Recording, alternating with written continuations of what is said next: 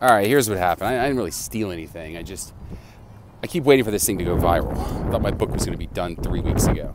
And I have this student that I see.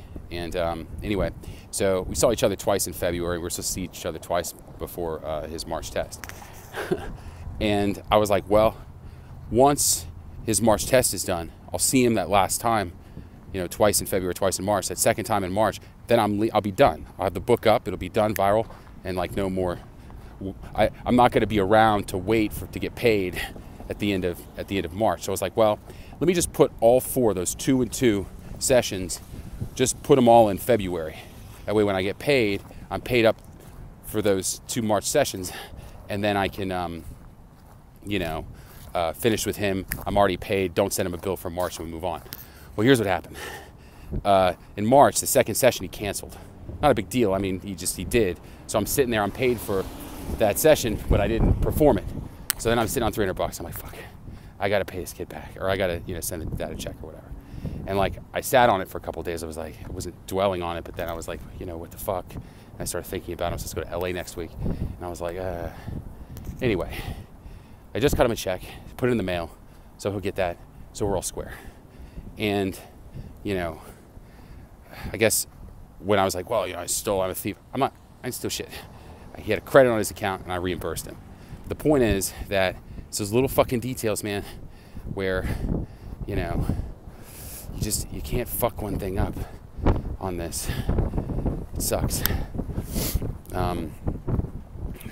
So anyway, yeah, that's kind of what happened. And then also shit talked my mom. And then I got sick. I took a ride on a bike to go watch movies all day on Sunday.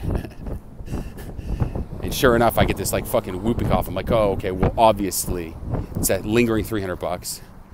It's talking shit to my mom. And then also going to just watch Great Image all day. So God, I'm sorry. I think we're all square. And hopefully I can move on and finish this fucking book, which, by the way, is done. I mean, it's not done. But it's the first 15 chapters are done. Got the notes for some slight edits on those first 15. I tweak those. They're done, like in the can. What they'll need, not even need, but what I'll do is I'll just read through them one last time as I read through the whole thing. But now I work on 16 and 17, and that's it. And then we're done. Put the thing online. It's the plan for heaven on earth. Actionable that anyone can understand.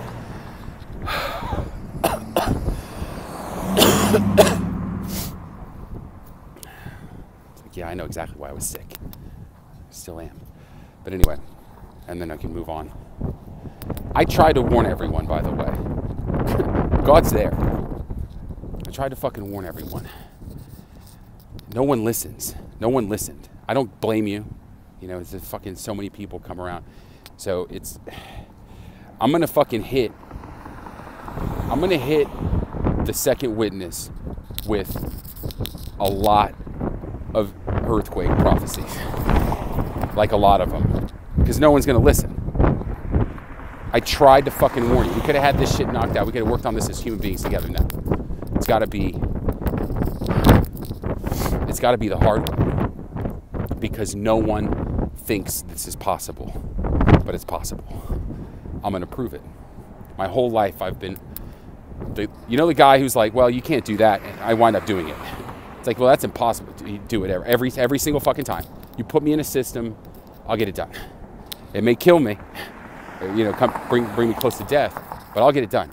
I'm real fucking persistent. So anyway, that's what I got. Sorry about that this took so long.